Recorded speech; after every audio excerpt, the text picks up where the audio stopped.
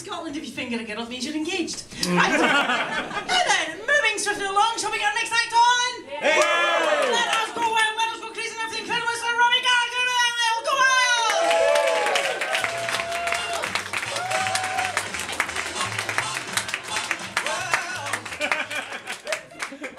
The first problem there, microphone far too far away. Okay, so good afternoon. My name is Robbie Cooper, and I'm feeling quite relaxed, feeling quite calm.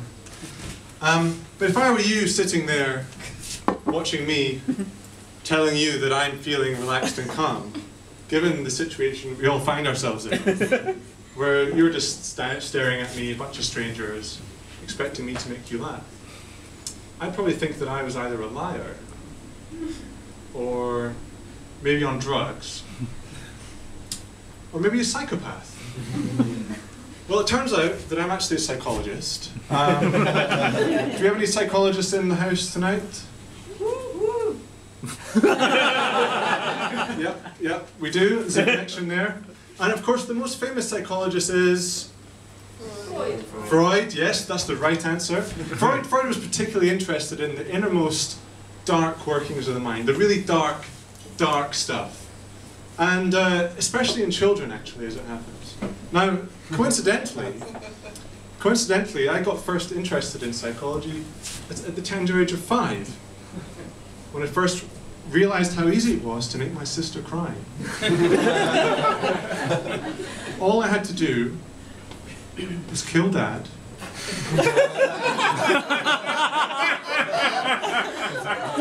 and have sex with Mum.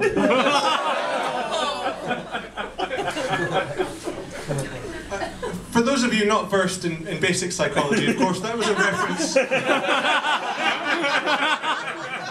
That was a reference there to Freud's notion of the Oedipus complex, which he described as the child's all male children have the unconscious desire to sexually possess their mother and kill their father. And that's one of Freud's many writings on the human psyche, which modern experimental psychologists like myself would file under fiction/fantasy with erotic content. But he did have a good sort of sense of what disturbs people. I mean, it's true to say there are a few things more disturbing than witnessing your brother, your sexually immature brother, have sex with your mutual parent, your mother. Having just witnessed the death of your father at your brother's hands, as you both wipe away the tears and your father stares back with dead eyes.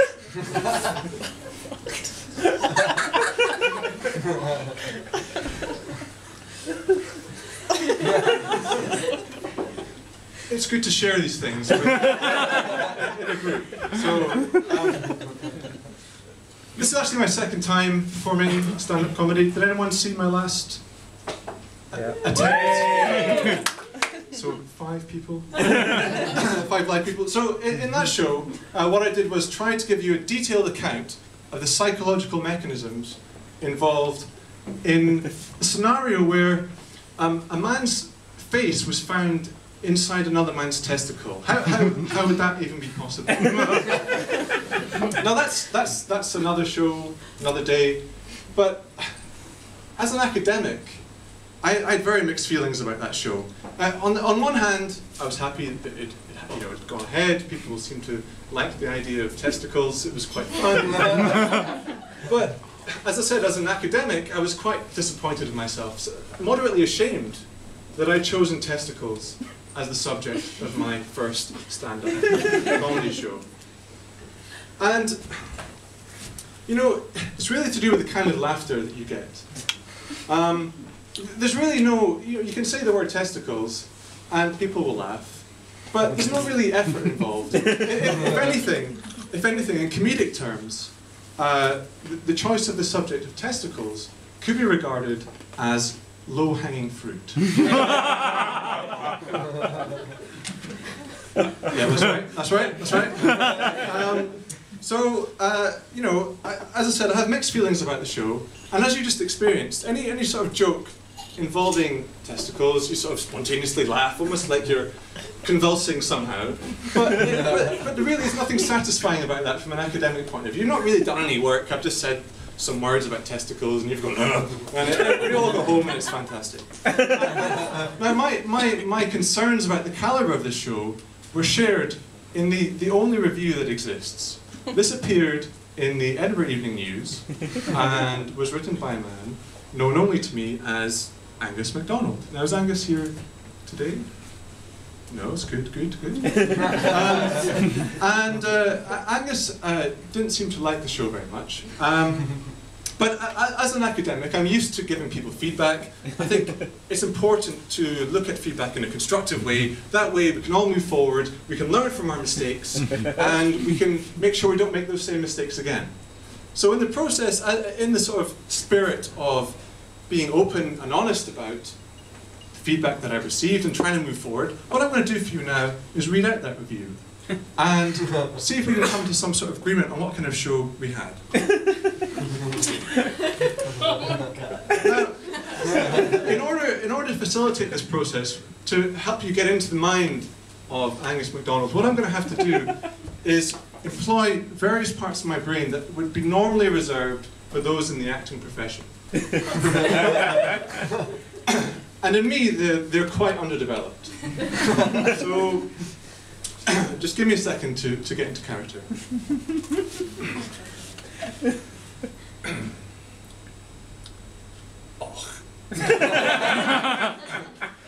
I'm not, even though I'm from Scotland, I'm not that good at doing a good Scottish accent.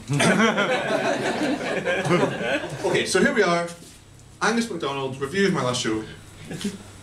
Edinburgh Evening News. Speaking of dildos, first up was Robbie Cooper. Before we go any further, just to give you some sort of context, he hadn't been speaking about dildos. That was just an insult. Nonetheless, speaking of dildos, first up was Robbie Cooper. That's me. The dildo. The only thing truly funny about this man was his appearance. While it is true to say the audience seemed to be having a ball in response to Robbie Cooper's... Yeah, you can laugh.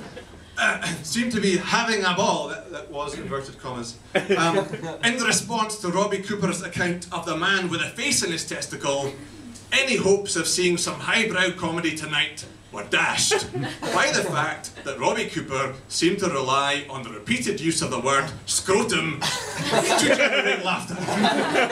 1 star.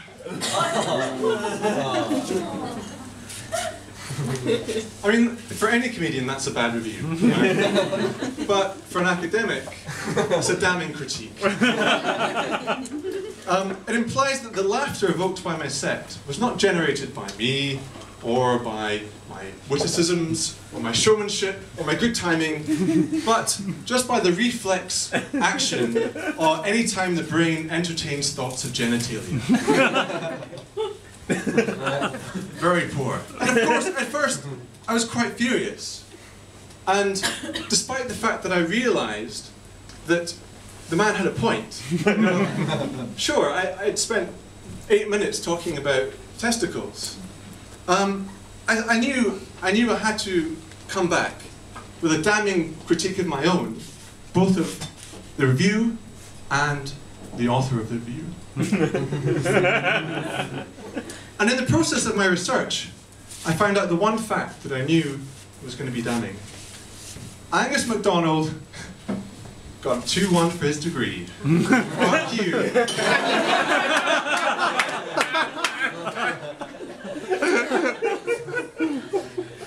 Of course, Angus MacDonald doesn't actually exist. But